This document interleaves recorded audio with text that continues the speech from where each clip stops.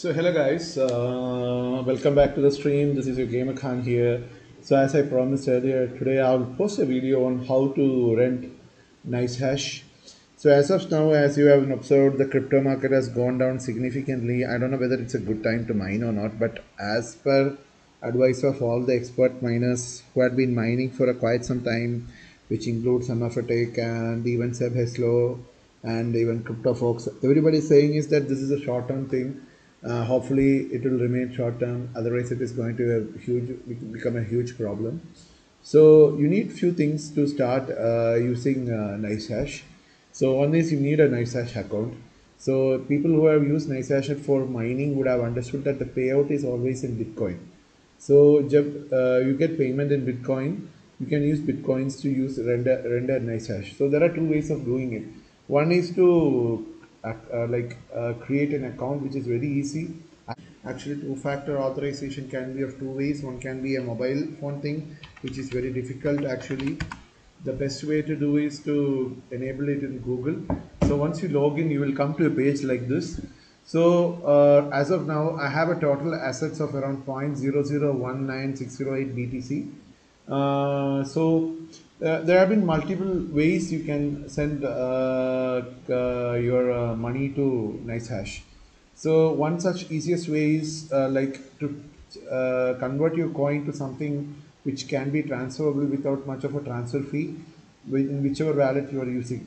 For example, if you are using ETH, you are mining ETH and you have a plenty of ETH on your hand, you can convert ETH to either XLM or XRP and then send it to the pool, because XRP transaction cost is very minimal.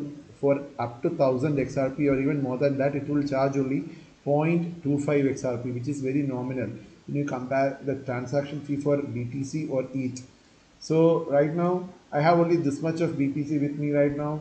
Actually, it is not in the BTC at all. So I have BTC 0. I have some Raven in this. So currently Raven price is very bad. As you can see, Raven prices are not going up anyhow. I'm still very hopeful that it will someday go up. So it came as low as 0.159 from 27 something, and I hope it will change in the upcoming days. I strongly believe that it will reverse, the trend will reverse and it will push towards the higher side, which is around 30, and it can move up. So right now there has been a strong reversal here. So this is not a technical analysis, we'll push off it. So, so right now I need some BTC to mine crypto. So there are different options are there. So one option is you can send any of these coins which are actually available for deposit in the NiceHash wallet. There are different coins are there. I would recommend personally to send either USD Tether, or if you can, if it doesn't cost you much, you can send it as XRP. The way I did is I sent Raven and XRP, which were both transaction fee was very low and it didn't matter. So once you have enough money, what you have to basically go is to go to hashpower marketplace and be careful, select the corresponding algorithm which you want to do. So you can see my orders in the previous history. I have ordered quite number of times and I have successfully mined also. You can see when you press the order details, you can see how long I have mined and like how long it has happened, and it was good actually. So this is very old actually, sometimes it will not come. So this was the last one which I mined to get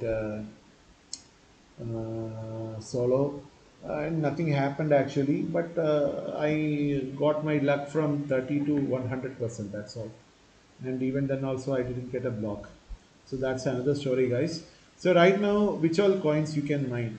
Actually, NiceHash supports a lot of algorithms. Okay, so what I found out that Raven, no, absolute no, don't mine Raven now. It is not at all profitable, especially if you are planning to mine into the pool. Don't mine it. It's a waste of your effort. So that's what my take on it. And if you are mining any other coin, you can actually try mining Ethereum directly. So that is actually much better, because Ethereum price BTC per day is very low. Okay, so that's the thing. So once you select the relevant what you call algorithm, you have to select a pool. So go to my pools. So right now I have only octopus and two minus raven in this pool. So it is very easy to add a pool.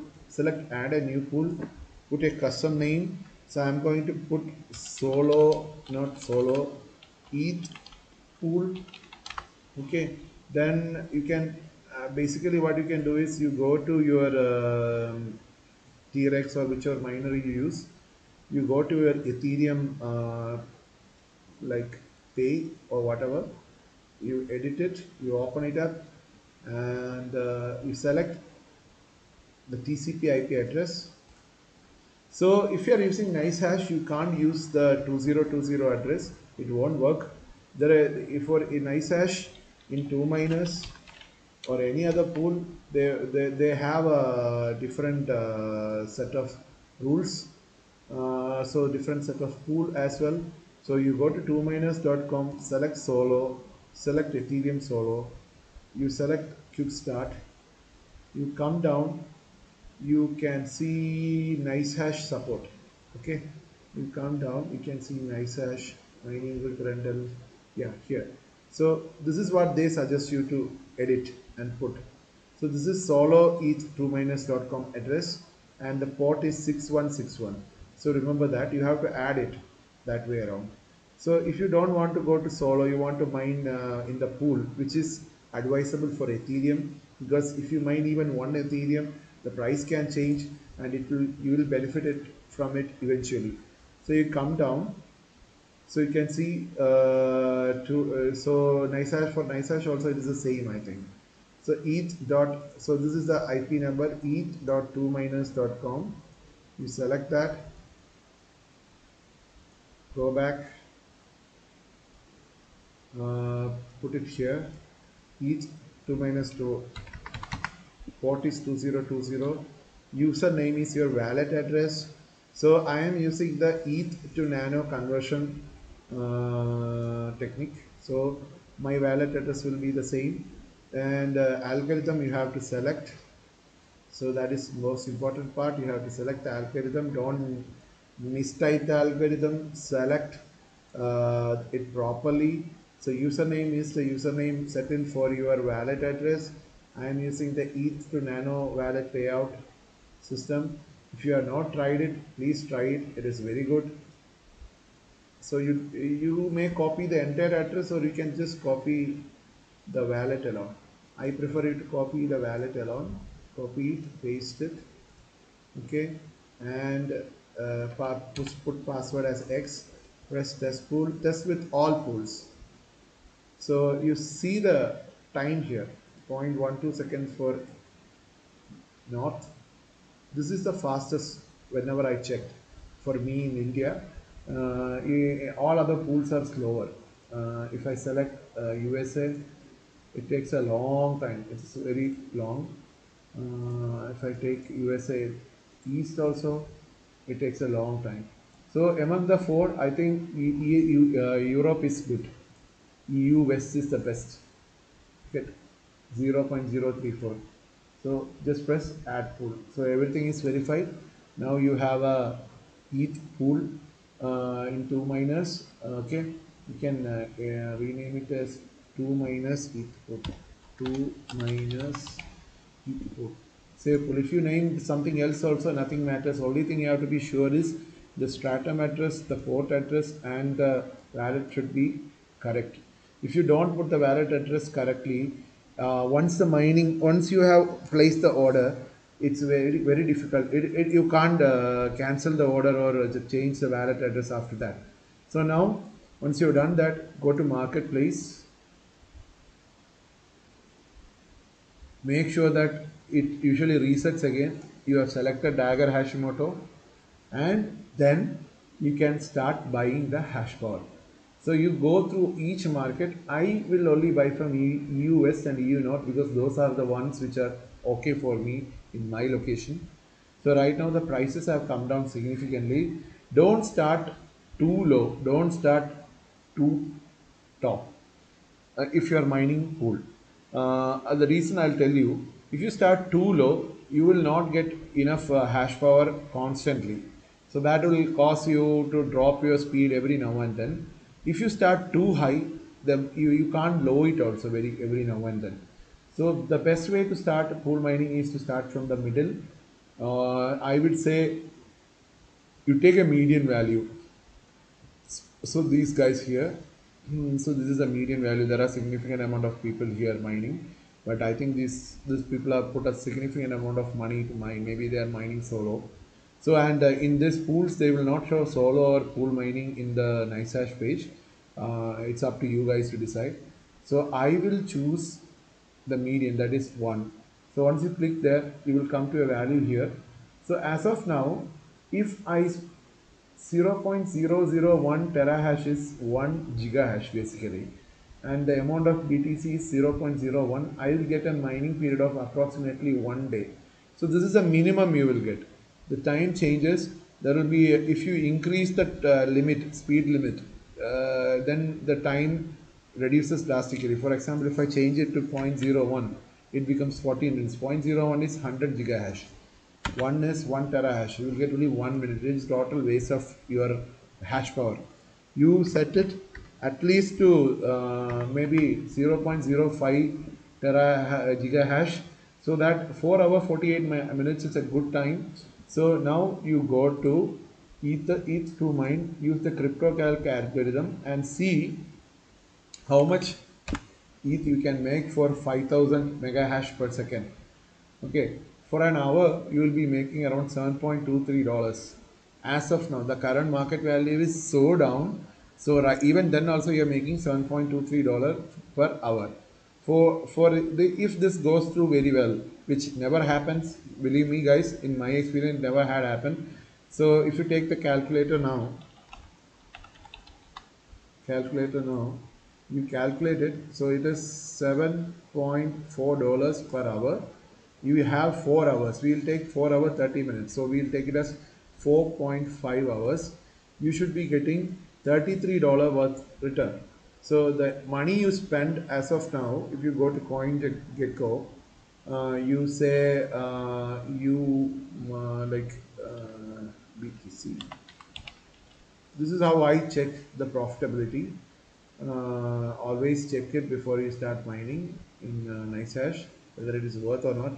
So 0.001 BTC in US dollars as of now is $34.50.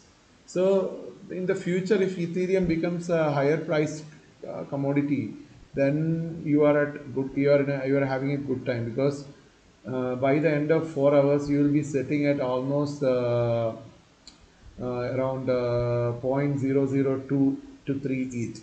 So that is good. So it's make a decision accordingly. You check it with the respective pool calculator and all, and then decide. And the same mega hash, if you put it in solo, it will take that approximately 30 days for surely to get a block. If you want to get a block, you should try at least 10,000 mega hashes. That is 10 gigahashes. Sorry, that is 1 terahash. Then you will get a block 1 day. So that's what 2miner says, but it is not true for all entities. Pool mining is better for Ethereum as far as I am concerned, because the Ethereum difficulty is unlike other mining setups. Ethereum difficulty is too high. So if you go for solo, there is a high chance you just lose the $40 or $50 which you have spent. Unless you are able to spend a little bit more BTC, for example, you can spend around maybe $200 or $250 worth BTC and buy around 0.004. For example, if you have around 0.005 BTC, which is roughly $200, $150 as of current market value, you will get 50 gigahash worth for 1 day. So this is a good value, because most of the solos have won in this period of time. Or you can just make sure that you win a block by increasing the limit terahash. But there is no guarantee that you will win a block if you are going solo. So once you have selected the respective speed, balance, everything, then you have to enter the two-factor authentication, press agree, place the order. That's it. It is as simple as that. Hope you guys can do that. If any doubts are there, you can ask me in the comments. So thank you guys. This is your Gamer Khan here again. Stay tuned for more. I'll be coming up soon with a video where I am planning to do a nice hash mining on Ethereum chain, which I have not done so far. I'll do it soon. Thank you guys. See ya.